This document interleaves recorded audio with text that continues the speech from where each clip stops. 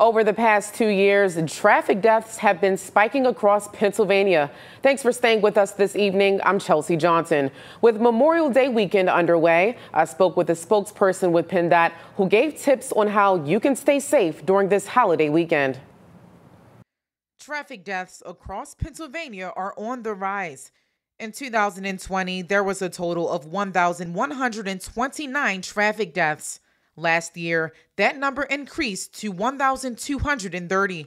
It's hard to compare numbers to last year or even the year before simply because of COVID and everybody staying home. According to the Governor's Highway Safety Association, pedestrian deaths are also spiking. In 2020, there was 146 pedestrian deaths. A year later, that increased to 186. People are out more. They got more active with the outdoors. They weren't driving places. Fritzy Schreffler, spokesperson for PennDOT, says there are multiple reasons why these numbers are rising. We look at everything that we can first from an engineering standpoint. Are there an issue with the roads? Is there something that we can do to fix it? She says educating pedestrians and drivers also plays a role. Even though it says you have, the right of way to go ahead and cross, I wouldn't do it until you're 100% sure that that vehicle is going to stop.